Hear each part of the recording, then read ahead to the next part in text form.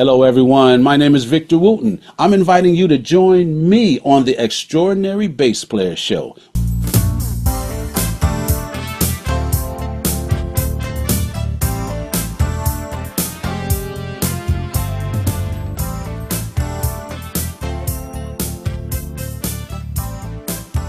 Well, welcome.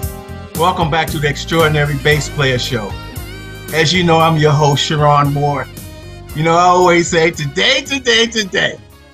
Well, family, my guest today, I guess it's been said, he doesn't need an introduction. As I told Garibaldi, we could talk about breakfast or something.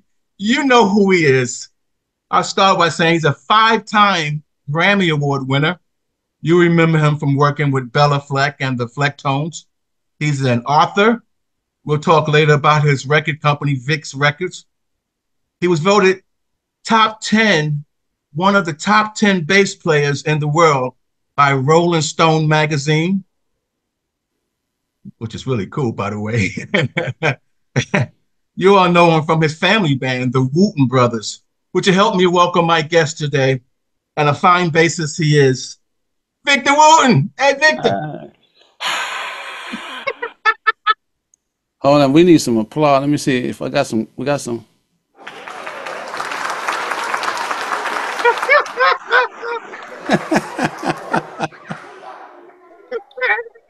That's a first, Victor. That's a first. Bring my own applause, right? That's cold. Bring my own applause. The old guys would say, that's cold-blooded. Right.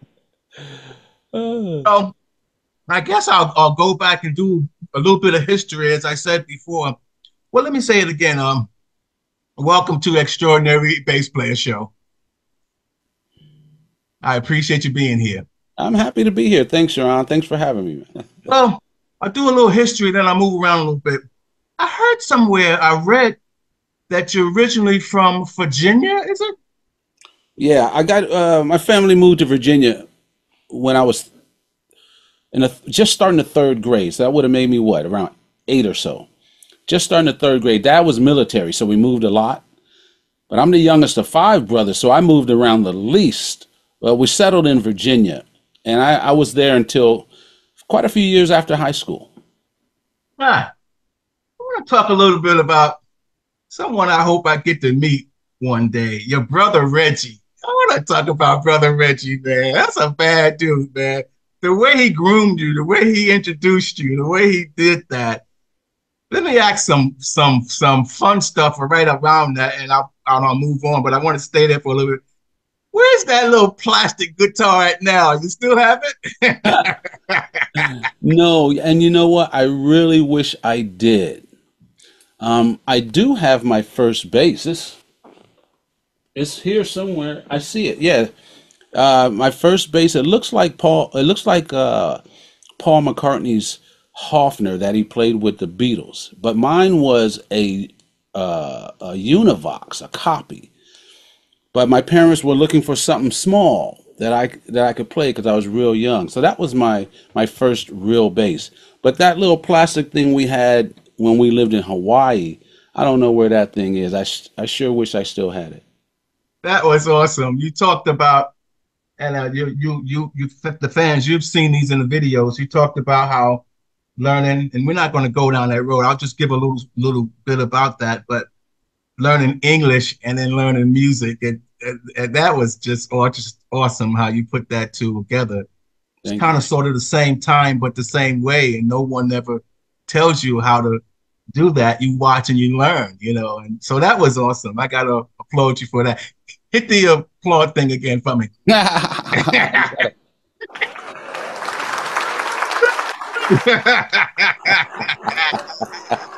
Stay close to that thing. We're going to be coming back to that thing. While I'm right there, I want to ask you, I'm sure the fans will be elated before it makes it to the Smithsonian Museum. Show us that bass. Okay. If you've seen, I think the cover of my record called "What Did He Say?" I'm holding this bass down my back. I got my back to the camera, and my bass is going down. But yeah, this is my first bass here. But who knows if somebody, wanted to put this one in, um, I'd be open to it. What do you look for in a drummer? And when you're playing with them, and what do you anchor yourself to in the drummer? Most the time, people say the bass player anchors to the kick drum. I Yeah, had Robin Dewey from Frankie Beverly and Mays on, and he said, and this surprised me as well as other bass players. He said he anchors himself to the hi hat, yeah. which I thought was interesting. What do you look for in a drummer, and what do you anchor yourself to as a bass player within the drummer? Great question. Great question. Um, First of all, I would say what I look for in any musician is the same thing I would look for in a best friend. And literally, someone who listens to me, someone who I enjoy listening to them, someone who has nothing to prove to me, and I don't feel like I have to prove myself to them, someone that I enjoy being around. What do you think of the bass guitar coming from 4 strings to now 10 strings? And have you ever tried the 10 string? My brother Reggie has a crazy string. I don't even know how many it is, higher than I can count. But here's the way I look at all instruments. Like I'm in a room right now with a bunch of instruments, and if you listen closely, you don't hear a thing. And it's because instruments don't make music. People do. So what I suggest is that you find an instrument that makes you so comfortable that you forget it's there, and then you make the music. It's like asking all the players in the NBA or Michael Jordan or Steph Curry or LeBron, what's the best tennis shoe? You know, tennis shoe never scored a point. They're gonna wear the shoe that makes them the most comfortable so that they can play the best ball. So if it's 4 strings, if it's five, six, it's up to you. Depends on what makes you the most comfortable. But I will add this to it. Sometimes, Sharon, I get asked to play some music where a low B, a fifth string is needed. Or I might be playing a jazz gig where the upright bass is needed. Or I might be playing something where they need a higher melody than my 4 string. So I need a 6 string or a 5 string with a high C. The music might dictate what I need to play. But if I want to be comfortable, I'm going to play a 4 string fretted bass. Does that give you enough room on the fly to get to other places that you need to that a normal 5 or 6 can get you there normally? Yes. Yeah, yeah, yeah. On a I can four, make you with a 4 string that doesn't have a low B. I can make you not miss it. I really can. But I also I can show you. There's a thing that a company makes. I don't have my bass plugged in at the moment, but there's a company that makes a thing called a hip shot, and what it is this little lever. So right now that's an E, but if I flip this lever, drops it down a whole step. So now I'm at a D, right? And I've also practiced a lot of tuning, meaning tuning is something that I've practiced. So if I can have an E, now hit that lever, that's a whole step down to a D. If I do this, right? That now I'm down another whole step with just 1 or 2 turns to a C. That's only a half step away from a low B. So if I need to get down to a low B, I can do it really easily. Victor, let me ask you this one. What's your least favorite key to play in and why? Wow, least favorite key. I don't know that I have one. I don't. Oh man, maybe E flat, E flat major or E flat minor, possibly, just because it's so like bass players and guitar players, we like to play in E. Because I got that low open string, I can put my thumb on it. I don't even got to think about it. But E flat is a little different because it's so close to home that it can get hard, because I don't have a low E flat. So I could tune my string down a half step and it shifts the whole bass off just 1/2 step. So that's a little confusing.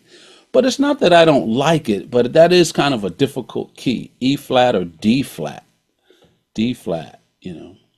So I don't know. I haven't thought about that. But those are some difficult ones, more difficult for me. E flat and D flat. I asked Charles Glenn, bass player that played with Little Richard for 30 something years and so on and so forth, what's his least favorite key? He said F because of where it's at, the physicality of it, holding it. And he Yeah, found a way to hold it. It's just holding it up there. He said, right. That I understand, but F is so common in jazz because that's a key that horn players like. Horn players like F and B flat. They like the flat keys, you know, the keys that have flats in them, like F or B flat or E flat, like I said earlier. But guitarists, we like the open strings. We like E and G and A and D, those kind of things. But playing a lot of jazz, F is pretty comfortable for me. we talk about a bass, a bass player making mistakes as they play. Hmm. How do they comp? So forth. Their Sure. head, the workplace, so forth and so on. Sure. A mistake doesn't mean what you did was wrong. A mistake just means that's not what I meant to do. But if you think about it, I'm 59. Music's been around a whole lot longer than 59 years. So why would I want everything to go my way, right? When I don't know that much, right? So if you can, one way to look at a mistake is maybe it's music, because music's been around a lot longer than us. Maybe music is pushing you in a different direction, possibly, right? Sometimes if you're driving the car, you take a wrong turn, you see something more unexpected. Whoa, I never seen that before. But really what the key is and what makes it fun is how you're going to get out of that mistake. And musicians as a whole, we don't practice that. Right? Where in sport, let's say basketball, when they know every shot's not going to go on. I heard my friend Anthony Wellington, great bass player, teacher, say this one time. He said basketball players know that every shot's not going in. So what do? Because they know they're not going to make everything, they practice rebounding. They have drills. They practice it.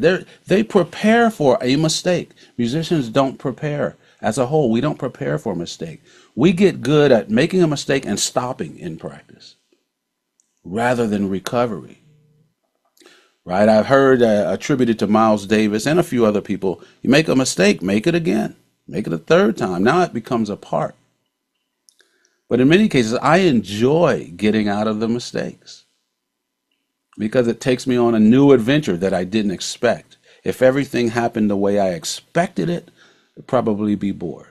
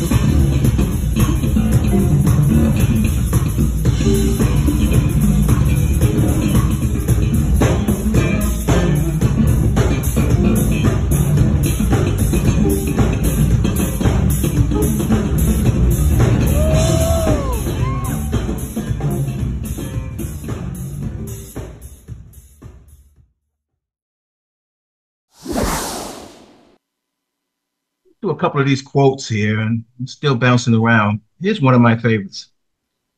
When I need an idea, I create the feeling. Yeah, That was awesome. Can you speak on that? sure, sure. And I say to people, just think of this as a concept. Don't think about it as true and false, right? And the thought is this, the question, the concept is this. People know what it feels like to get excited, to be inspired when you succeed at something, how you feel, oh man, I achieved it. I got an A. I learned, I practiced for a week and I finally learned this song, whatever. I met this woman, this man, and my whole day was better, or whatever. I got $100. I found $100 bill and I felt great. A lot of the times the feeling comes, we know what the feeling is after something good happens or after you get a good idea. You feel inspired. Well, if the action produces the feeling, is it possible that you can reverse it? If you know what the feeling feels like, create the feeling first. And if you can create the feeling first, will it produce the physical action or the physical outcome by producing the inner outcome or output first? Is it possible? I like to leave it as that. My answer is yes, it's possible. But I usually pose it as a question. But I know that it's possible. You can reverse the process. Let me get you down the road a little bit. A couple more quotes and then we'll get to some bass stuff and we'll close up here.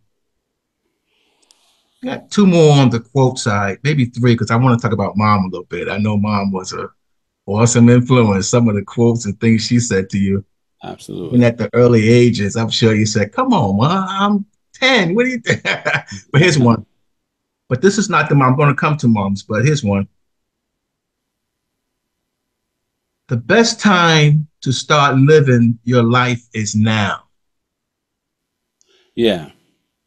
Well, I heard a quote one day that said the best time to plant a tree was 20 years ago.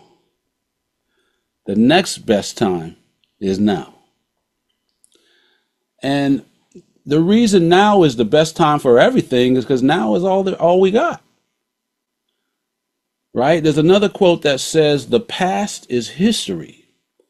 The future is a mystery. But now is a gift. That's why it's called the present. So if you think about it, now is all we have. And by the time you think of now, it's gone. It's a new now.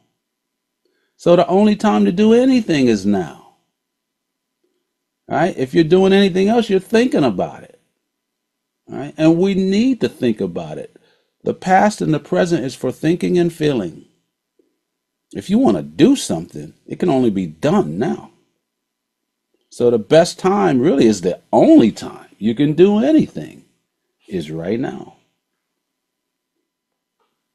What do you mean when you said be a leader among equals? Okay. I first heard Béla Fleck say that. It's the first time I heard that, and I kept it because it made sense. The name of the band is Béla Fleck and the Flecktones. We still play together. We just don't do it as much. So Béla is the leader. Béla Fleck, Flecktones. Fleck is in the name twice, right? So we know it's his band, but he treats us as equals. If he writes a new song, he doesn't say, okay, here's your part, here's your drum part. He just plays it and let us respond. We get to play what we want. We're allowed to have a first impression of his new song. That way it becomes a band song. Béla knows I'm a better bass player than him. He knows that Roy's a better drummer than him. Why are you going to write a drum part? Let me write the bass part. He's smart. Right? He's smart enough to listen to us, to ask our opinion, to help steer the direction of the band. Hey, we're going to play this thing. What do you guys think? But in the end, we can't come to an agreement. It's good to have someone who can say, okay, look, guys, let's do this. Right? Every group needs that. Every team needs a team captain. But the team captain can't win the game by himself or herself. You need a team. So really, everybody's equal. But there's a leader. It doesn't mean the leader is above the rest. So the best way I've heard say what I'm taking too long to say is what Béla said. Béla Fleck said. He said that I'm a leader, that he is a leader among equals. That's powerful. I like that. Here's one for you. it feel like? 5 Grammys. What did it feel like when you got the call for the first one? The first one was special. Um, I mean, they're all special because it's your peers. This is not by fans. I mean, a lot of your peers are fans. I'm fans of my peers. But this is the industry saying that you deserve it. That's amazing. It really is amazing, and especially when you grow up in a business and you're seeing the people before you winning these awards, and it's the most coveted award in the music business. And all of a sudden, you're there at the Grammy Awards. I want to talk about your moms. I mentioned her earlier, and I'm glad we've been talking about her the last few minutes. She said something to you once that if it shook me up, and I'm way over here 100 years later, I'm sure at that age it must have rattled you. But here it is, paraphrasing. She says, "What does the world need with just another great musician?" You remember that? I do. I do. That is one of the most popular phrases or questions that people know or quotes that people know of my mom. Almost every year I go to a conference in January called the GEN Conference, JEN, Jazz Education Network. And they actually printed it on a t-shirt one year. But mom and dad, it's both parents. Just mom was more vocal. Dad was the quiet type. They were more important, more interested, and felt it to be more important as to who we were or who you are as a person. Their main thing was that us knowing who we are and making sure that who we are is good. They felt, I believe, if they could generate 5 good boys, it wouldn't matter what we chose to do. It wasn't important to them. It wasn't special to them that we were musicians. It definitely wasn't special to them that we were good musicians. My mom would say, I heard her say, them boys ain't special because they play music. Or don't know that because they're good musicians. She said, as much as they do it, they should be good. That don't surprise me. She said, what makes me happy is that they're good people. And I believe her, and I think we all do. What the world needs are more good people. Now, if you have good people playing music, even better. But if you have good people doing anything, even better. Because what we do should be driven by our goodness. Then it doesn't matter what you do. And I think that's what a lot of people are not seeing when it comes to political officials. They're not seeing it being driven by the goodness of the person. It's a person trying to uphold a policy or gain more power or something like that. Victor, let's talk a little bit about endorsements, what gear you're using and so forth. What are you using? Bass, strings, so forth and so forth. Sure. Since 1983, I've been playing a Fodera bass. And that's Fodera, Fodera. And this is one of them. This is not my very first one that I got in 83, but I was lucky enough to find, or we found each other in 1983, which happened to be the first year they were making basses. So I was lucky enough to meet these guys in the beginning. Now they are like the Rolls Royce. I don't know anything about cars. Like whatever the fancy car is, Tesla, get Lamborghini, that's how they are in basses. They are the main makers. If you get a Fodera, you know you got something. I had an idea one year, years ago, to have a bass look like a yin yang symbol, because I love yin yang symbols. So that's what this is on the body as well as the headstock. You get the two sides. So I've been playing Fodera basses since 1983. I'll play anything, but this is my comfort. And string wise, it's a company called DR Strings. I say do right. DR strings. These are nickel strings. They are They're called Pure Blues. They come in this package, Pure Blues. And I use a gauge that is 40 on my G string, 40, 55, 75, and 95, which is the gauge I use. And I am using Hartke amps. I don't know if I can show you one. I don't know if you can see this amp right there. That's a small Hartke. But that's the amplifiers that I use. But I will say this, you can use anything. This is just what I like. I find things that I can forget about. In other words, when I'm playing the bass, I can forget I'm even playing because it feels so comfortable. The strings, I love the DR, the nickel strings. They glide around my hand. They don't stick. And I forget about it. If I had to play a gig and I keep turning around and adjusting my amp and trying to change the EQ, it's pulling me out of the center of music. So that amp's not doing its job. So the Hartke amp I can forget about. So I find gear that I can forget about.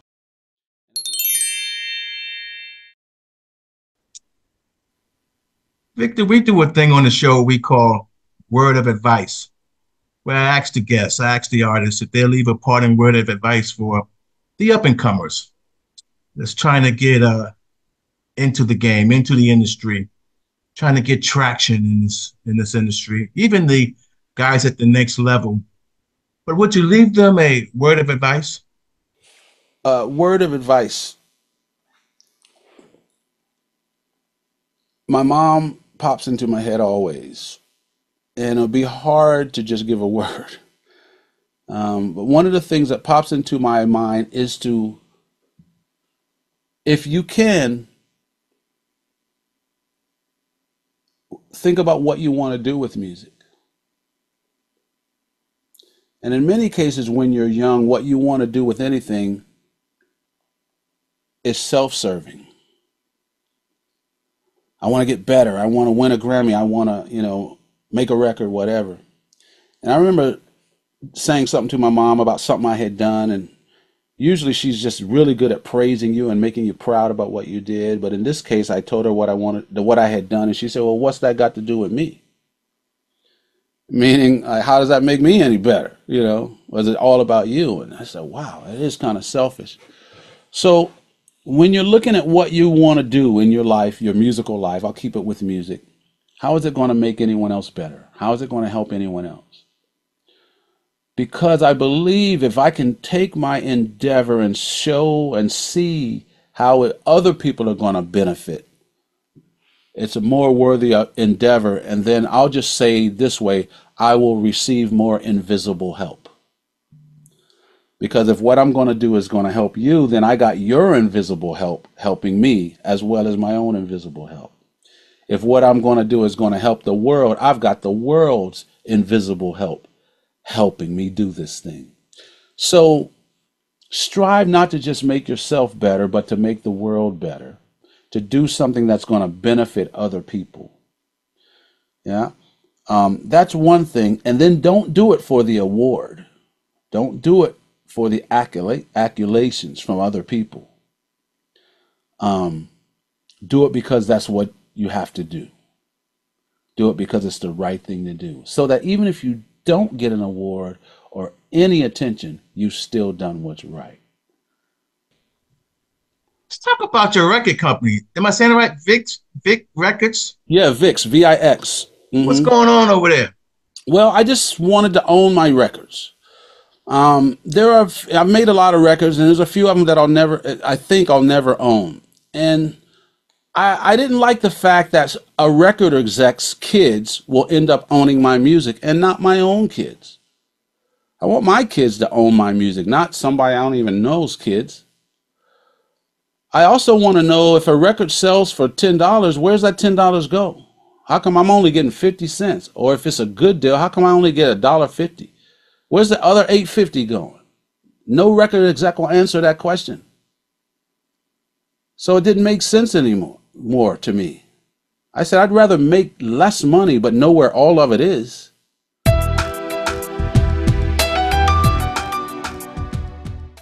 Victor, What do you want your legacy to be said, to be told? Well, this will sound weird, but I want people to think what they want to think about me because I kind of don't think what you think about me is going to change whatever happens to me after I die. I think it's going to be about what I think of myself. I'm the one that has to live with me. And it's more for me, the main question is what am I going to think of myself at my time? Um, because there's a lot of goodness out there where people have done great things and they should be happy, it seems, but they don't like themselves. But I hope people